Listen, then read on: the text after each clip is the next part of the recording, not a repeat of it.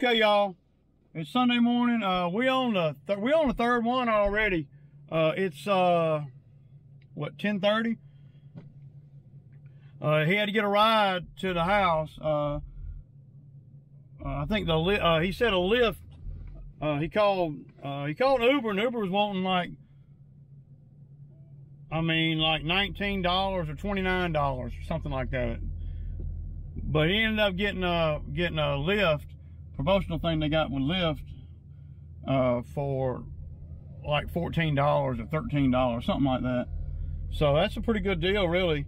You know, he didn't have to work today, but you know, I'm trying to, you know, it's the weekend, so we're pretty much doing work today and tomorrow, you know, yesterday and today, to make up, well, to give us some free time during the week so we can deal with his car, because there's no sense in you know, getting the car over to the shop today when the mechanics can't look at it until tomorrow. So let's go on, and my thinking is let's go on and get everything done that we need to get done, and get a piece of Mondays done so we can you know, not have to deal with working and the car all at the same time. So yeah, I got a tree job I need to go look at. I don't know when. I'm going to try to go look at it. I may drop Zach off today and go on up there and look at it. I don't know if that's something I'm going to want to do or not. We'll just have to see. I'll kick back.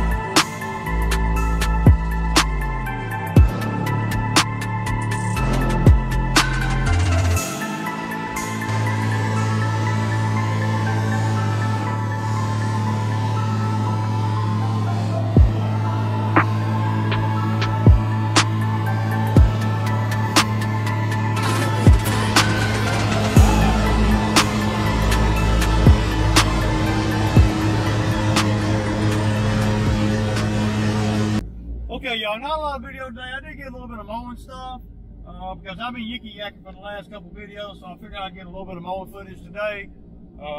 Yeah, let me put my damn straw boss hat on. I really like this hat, man. I just didn't want to get it too dirty on the first day out. I used to have a bunch of these, man. I ain't had none in a few years.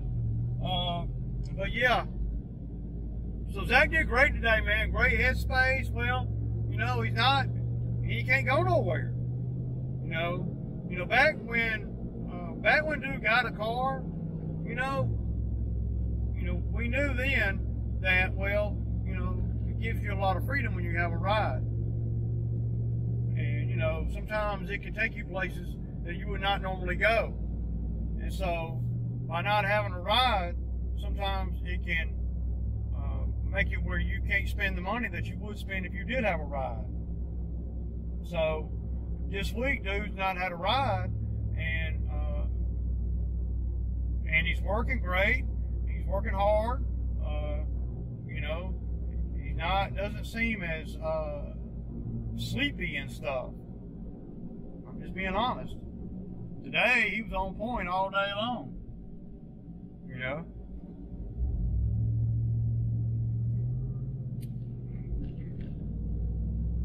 On point. You know, thinking about what he's doing and all that. See, that's a big deal, man. You know. So we're gonna try to get the truck. We're gonna try to get the car fixed this week. So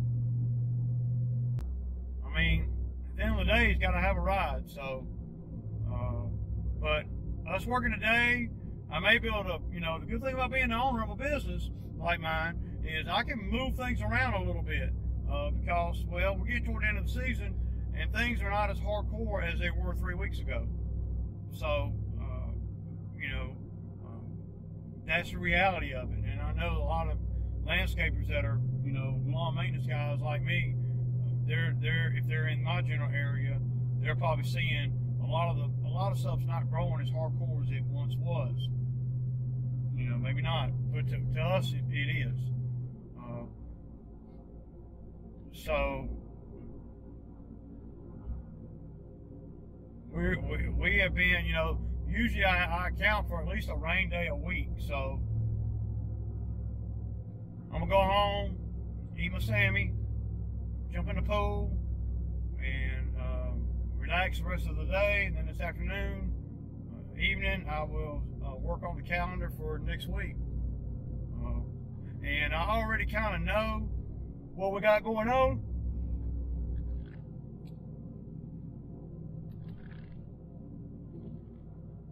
So, yeah, I mean, that's what we want to be, man. We want to make sure that we're earning every day, and we are.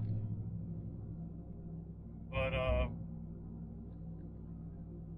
and we're banking every day, man. I mean, you know, we didn't work but a few hours today, but, like I said earlier, it opens us up to be able to have a day this week where we can get that car over to the shop. You know, really, I wouldn't be worried about his car, man. That's his problem.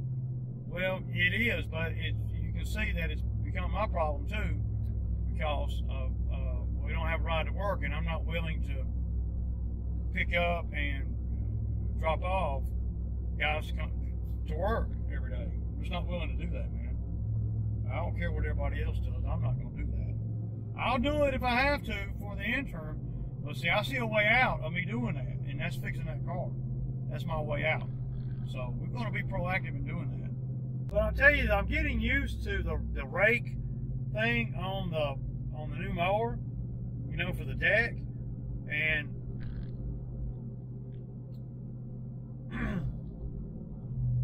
it's pretty sweet, man. It really is. It's a subtle difference, but it's very noticeable to me. When you got positive raking, it's like this. It throws the grass a lot better. When you got negative rake like this, well, it cuts it. If you got it on 3, and you're cutting like this, right? And then you change the angle to where it's cutting like this. Well, the 3 is, I mean, it's a lot lower. That makes sense. It's at least a quarter difference, if not more. So if you're cutting something on a 2.75 or 3 one way, you're going to have to either raise it or lower it a quarter to get the same cut height. You know, according to which way you got it. If you got it like this, it tends to cut a lot lower than when you got it like this. And it's a lot lower. I mean, it's a pretty significant difference. Cutting it like this, I believe, well, the back of the deck, I don't really understand the physics behind it, but it seems more true, right?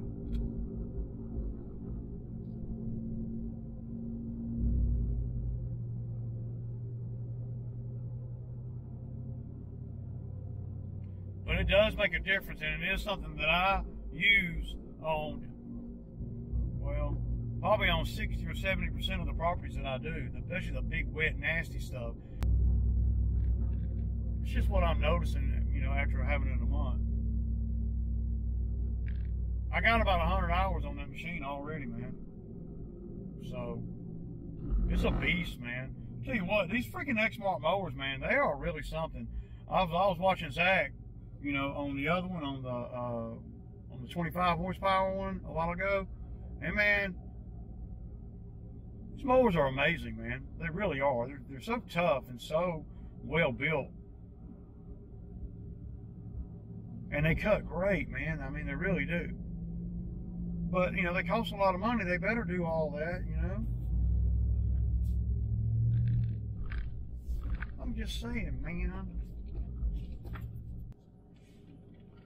So I want to tell y'all something. So I got a problem with a customer,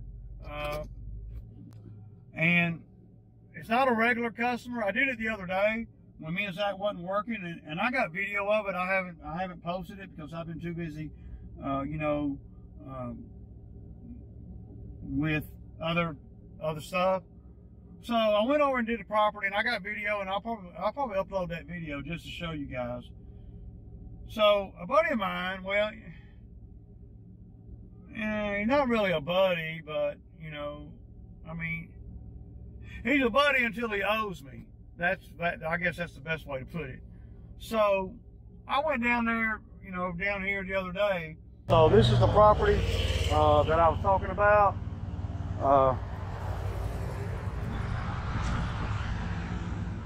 I mean, it's not that bad out yet, but we're going to be spraying this ditch. I'm not going to be going into that ditch every time we need something over here. It doesn't look, I mean, it's not that bad, really. It just told me, look, man, just cut it and figure it out and send me an invoice. See, it's good to have relationships with people that know other people that may contact you, because I don't really have to worry about selling myself. You know, I just want to kind of walk around and make sure that we are, you know, able to do the job. Like, yeah.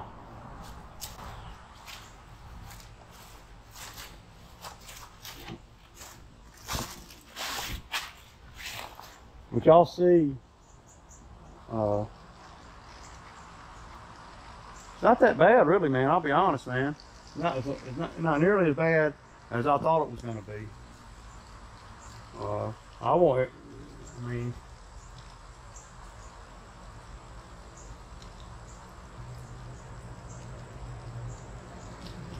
I hope they got some running water over here so I can mix up spray. Because the spray is going to be the big thing over here today.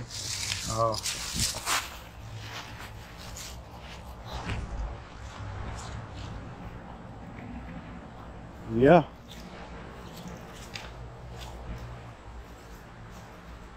That's one of those mini splits right there, y'all, that I was thinking about for my building.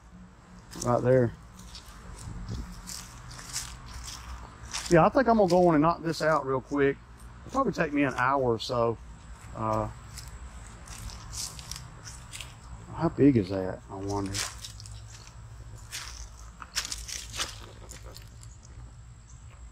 How many tonnage is that?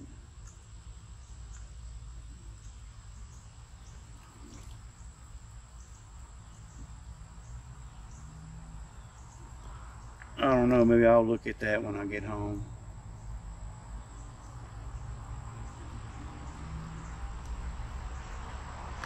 Yeah, I like that, man.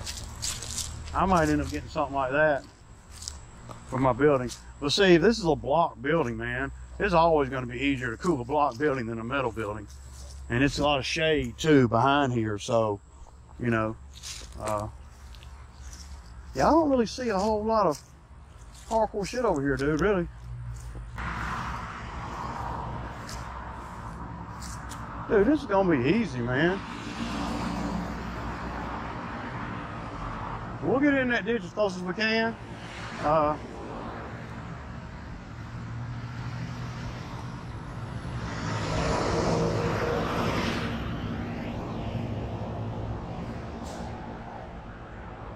The spraying that ditch is gonna be mandatory.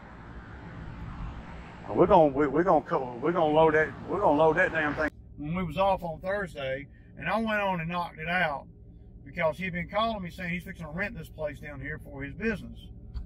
And I'll roll the clip and y'all will see. So now that y'all see that I've done it, let's just go on and skip to that part because the video, I got video all throughout the whole time I was there. So now that y'all see that I've done it, well, it's been, what, 4 days, and he ain't paid me yet. So so that afternoon, well, that morning when I got over there to the property, I called him. He answered the phone. Hey, man. I'm like, yeah, I'm down here at this property, man. I'm probably going to charge, you know, $120, right? To get it in order and spray and get it to where, you know, we can see daylight. And then I'll probably charge you about $70 a pop. He said, okay, man, do it, right? So I didn't think nothing about it, so I did it. And I spent probably spent about an hour over there, okay? Well, I got done. I texted him and said, hey, man, so how do you want to pay? Do you want to pay Venmo, Cash App, what, you know? No answer, right? So, you know, I didn't think nothing about it. So after that evening, I went home. I was at home, and I'm going over everything that I need to do for Friday, and, you know, and here comes, you know, well, this keeps popping up because it hasn't been paid. So I call, no answer. I text, no answer. Okay, I said, check. Damn, you know, dude ain't answering the text or nothing, you know. I'm like, man, what a pain in the ass, right? Because it's not a normal, regular customer that I deal with, right? I know him, and I think he'll eventually pay, but there's something about getting handled that I don't like. You didn't tell me any of that before we started. So I texted him yesterday afternoon, and I said, look, man, you're not responding to my text. It's going to make me go down there and, you know, I said, you know, it's a new, let me tell y'all, so it's a new property he's going to be renting. It's not to live, it's to run a business out of, okay?